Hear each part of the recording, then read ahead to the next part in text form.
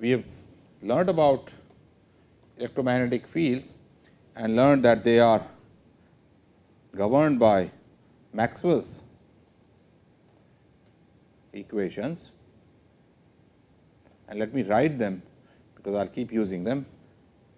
They are divergence of E is rho over epsilon 0, curl of E is minus change in the magnetic field. This is the first one is the Gauss's law, second one is the Faraday's law, third is curl of B is equal to mu 0 j plus mu 0 times the displacement current that we have already talked about, partial E partial t, and divergence of B is 0. These are sufficient to describe any electromagnetic phenomena. I must point out right now that I am talking about these fields in free space. What we want to use these now for is to show that number 1, the electromagnetic field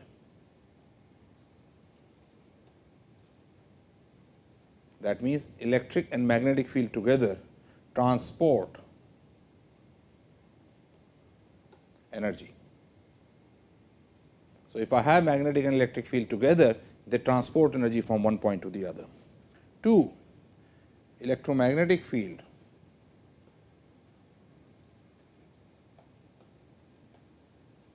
also carry momentum, and if they carry linear momentum, then r cross p is angular momentum, and therefore, electromagnetic fields also carry angular momentum. In this lecture, I want to focus on the energy. So, for this, let us consider an enclosed volume V with surface S. I will need both these, so I am specifying these. On the surface, there is this unit vector n at each point, and inside this is charge density rho, and there are currents. Let an electromagnetic field exist around it, so that we have E field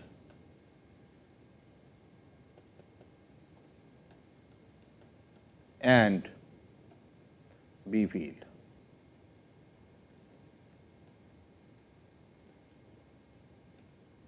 In this region. What I want to consider now, I will make this volume little thicker, so that the walls little thicker, so that you see it clearly. What I want to know now is how much energy is being pumped in by these fields into this volume, or how much energy is being taken away. The only way the energy can go in and come out is through interaction of fields with charges and currents. In this, we must keep in mind that number 1, magnetic field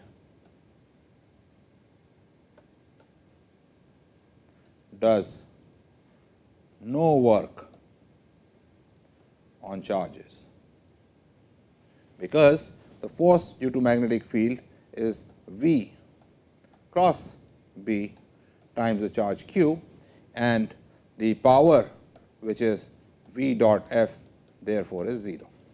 So, the only work that is done on these charges and currents is by the electric field. How much work does the electric field do? Work done by electric field is E dot j per unit volume. That is easy to see,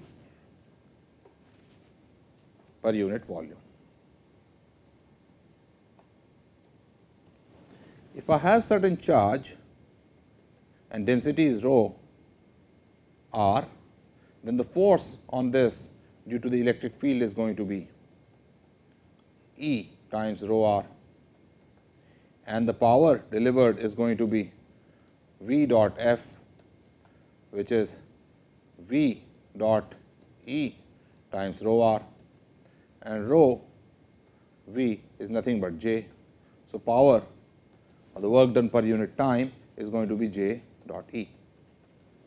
Another way to look at it is, if I have a wire, if I take a very small element in this, then the power in this is going to be V times I. This is Joule heating, and this is V is nothing but E times this small length L.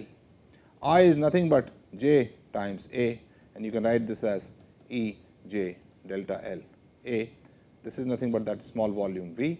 E J is E dot J, because the only thing that comes into delivering power is the component of E in the direction of J. So, two ways we have seen that the power delivered is J dot E, and therefore, if I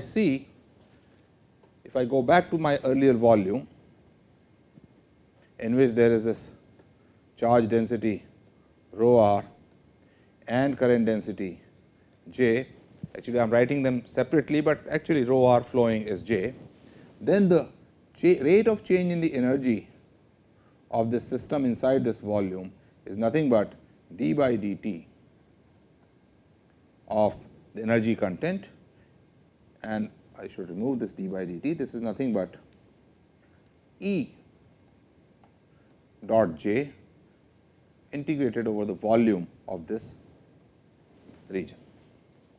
Let us now use the Maxwell's equation, which says that curl of B is mu naught J plus mu naught epsilon naught d E dt.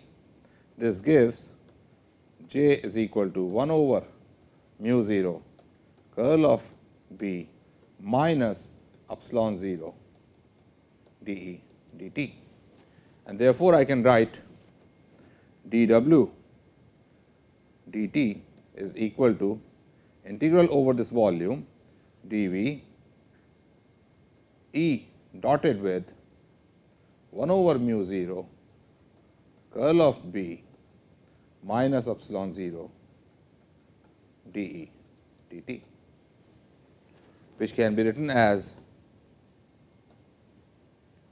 d v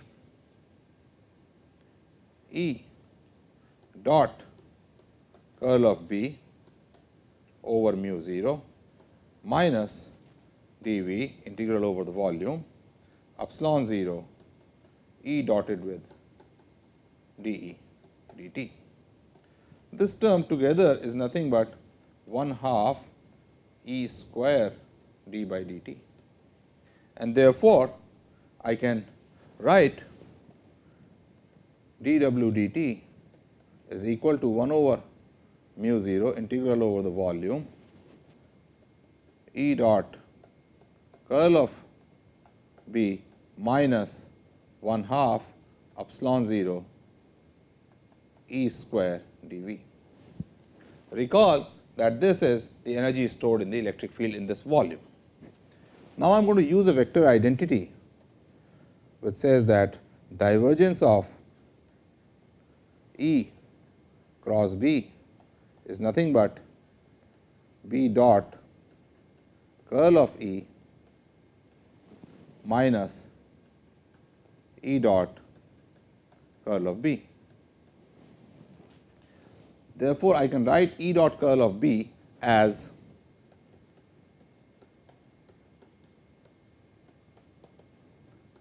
B dotted with curl of E minus divergence of E cross B. Recall that curl of E is minus dB dt, and therefore, I can further write this as B dotted with dB dt with a minus sign minus divergence of E cross B, which can be further written as minus 1/2 d by dt of B square minus divergence of E cross B. And therefore, I come back to this equation and write this as dW dt is equal to minus 1/2 integral B square over mu 0. To make it look better, let me remove this half and put 2 mu 0 inside. This is minus sign dV minus again 1/2 epsilon 0 E square dV. So, I have taken care of those two terms that give me magnetic and electrostatic energy, and then I have finally minus integral dV 1 over mu 0 E cross B divergence of. So, I have gotten these three terms. Let us simplify them. So, again I am talking about this volume inside which there are these currents and charge densities, and what we have gotten is that the change of the mechanical energy inside is equal to minus 1/2 mu 0 integration B square dV minus 1/2 epsilon 0 E square dV minus integral volume integral of 1 over mu 0 divergence of E cross B. I can now use divergence theorem and write this term as, I will remove this and write this as minus integral the surface integral of 1 over mu 0 E cross B, where the vector sign for the surface integral, the n is coming out. This is the surface element pointing out this way. Energy inside this volume, whatever change is taking place due to these terms. One is the change in the the energy in the magnetic field and electric field inside, and the second term.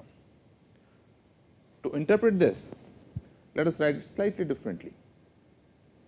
I will write dW dt, that is the power change inside the system, plus d by dt of total energy E electromagnetic. And what we mean by this is the sum of the energy which is here due to magnetic field and due to electric field, and I brought it to the left hand side, therefore, it is plus, is equal to integral of 1 over mu 0 E cross B dot, let me write this as ds prime. So, that ds prime is nothing but the just opposite of ds. That means, this ds prime is going into the volume. What does this mean? This means that the change of the energy inside this volume, which is equal to the change in the mechanical energy plus the electromagnetic energy, is equal to something going into the volume, and therefore, I will call this 1 over mu 0 E cross B as the energy flowing per unit area per unit time. Notice that if E cross B is pointing into the volume, energy will be going in, the left hand side should be positive.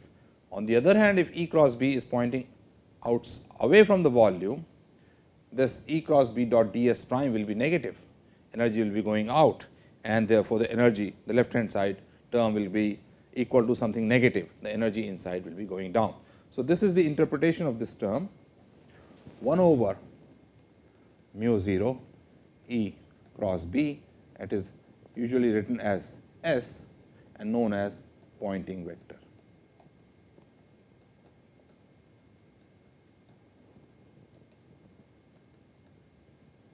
And this is equal to energy flow per unit area per unit time. Notice that for S to be non-zero, both E and B have to be non-zero. So, it is only a combination of electromagnetic field. That means, if there is an electric field as well as a magnetic field, then only this energy flows, otherwise it is not there. Next, we will do some examples to illustrate that E cross B over mu 0 is really the energy flow, and it satisfies the equation dW over dt plus d by dt of E electromagnetic equals integral ds prime dot s, the Poynting vector.